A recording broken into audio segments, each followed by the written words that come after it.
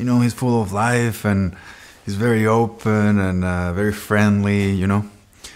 So that, I really like that. And of course, being an Agatha Christie novel and, you know, a bunch of reasons. So I was really, really excited when Kenneth offered me to play Biniamino. Kenneth is he's amazing because he doesn't give you like ultimates, you know. He's like, oh, this is the guy, or do this, or he just tells you, Manuel, I just think, you know, what if this, what do you think? He's very open to, you know. So we talk about that and about the look a little,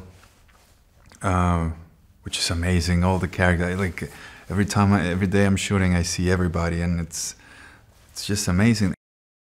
The idea I had of the mustache was, you know, like just a little, just like a line.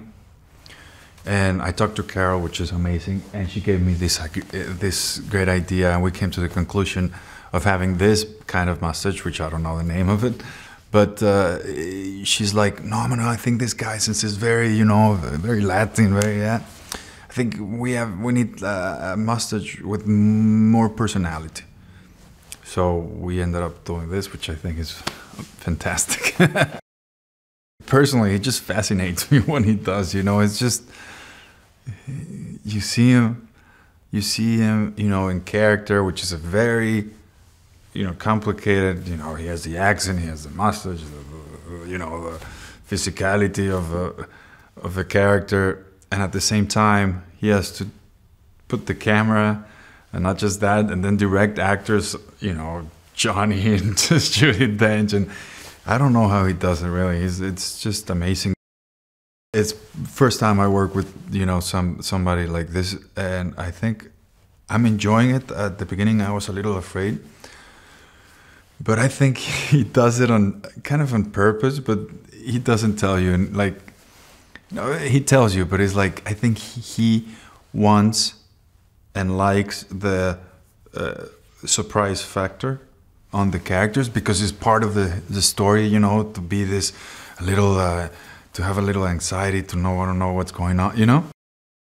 Very lucky to work with such actors and directors and doing this story, which is magnificent. And, you know, my second scene too, I think I almost had a panic attack because we were all on the train. I had Judi Dench here, Penelope over there, Willem Dafoe over there, you know.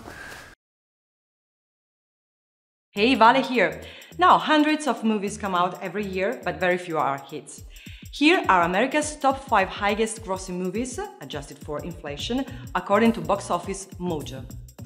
Okay, number 1, Gone with the Wind. Released in 1939, is one of the world's first genuine blockbusters, with a grand total of $1,786,074,500. Number 2, Star Wars from 1977, the George Lucas space opera that launched 1,000 action figures and almost as many sequels and prequels, still reigns supreme in the Star Wars universe, with a total take of $1,574,577,200. Number 3, The Sound of Music from 1965, The Hills Are Alive, with the sound of $1,258,951,900 in domestic ticket sales. Number 4, E.T. the Extraterrestrial, the biggest movies of 1982, is also the 4th biggest movies of all time, with a grand total of $1,253,992,300. Number 5, Titanic from 1997. James Cameron's award-winning film took in $1,197,594,300 during its theatrical run. So, do you think that it's valid that these films made that much money? Let me know in the comments below. See ya!